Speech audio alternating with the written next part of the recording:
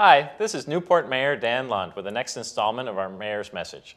Today, we're going to preview my strategic plan for Newport.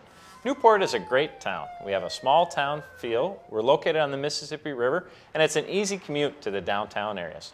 One thing I worry about is making sure the city does what it can to improve the financial outlook of the city long term.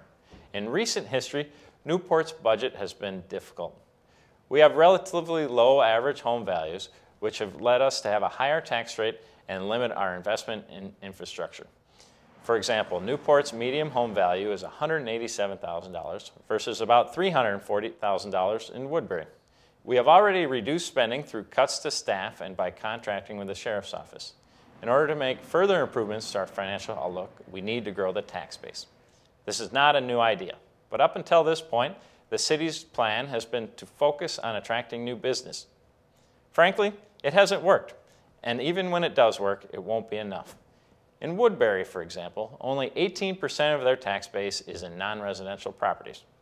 So in addition to continuing our work to attract new businesses, we must work harder at supporting new residential developments.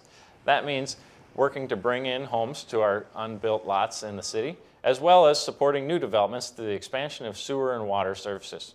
In addition, we should work to increase existing home values. That means bringing desired amenities to our city. We should invest in our parks as well as our streets in order to make our city more attractive. By adding homes and increasing the value of existing homes, we can improve the tax base in order to make needed investments as well as lower our tax rate. If you have any questions or comments or ideas for a future Mayor's Message, you can contact me by phone at 651-331-9324 or email me at danlund@live.com.